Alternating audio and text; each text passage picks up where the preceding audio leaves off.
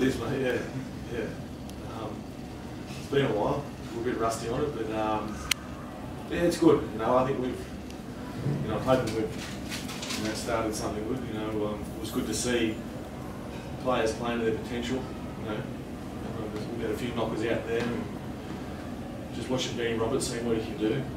We all know he could do it. He just showed what he could do tonight. So I was very happy with the way everyone stood up tonight across the board. It was a good performance by the team. I'm very happy with the win. Steve, Jared obviously had a fair impact out there as well. His first full game.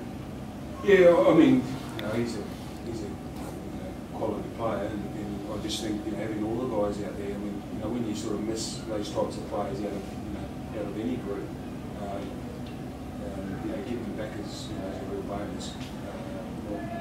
As I sort of mentioned right through with Jared and Ben and Chris, they're going to complement each other, and I think having Jared there complements Ben and likewise, and I thought you saw a bit of that tonight. So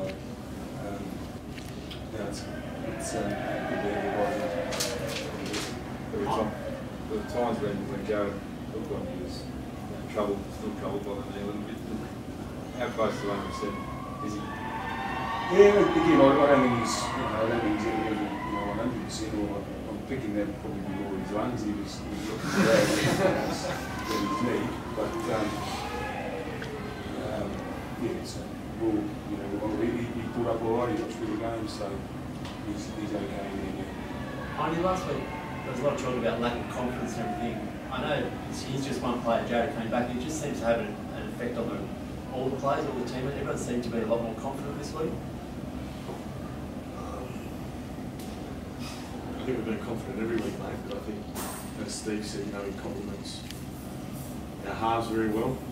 Benny, Roberts, how dangerous his running game is, and you could do that tonight because Hainsey was, doing a bit of ball play. So, I suppose the calibre of player Hainsey is, it's always good to have someone like that in the side, definitely. And I suppose that, a little bit of a fist pump in there when he scored that first try. So it was good to have him back.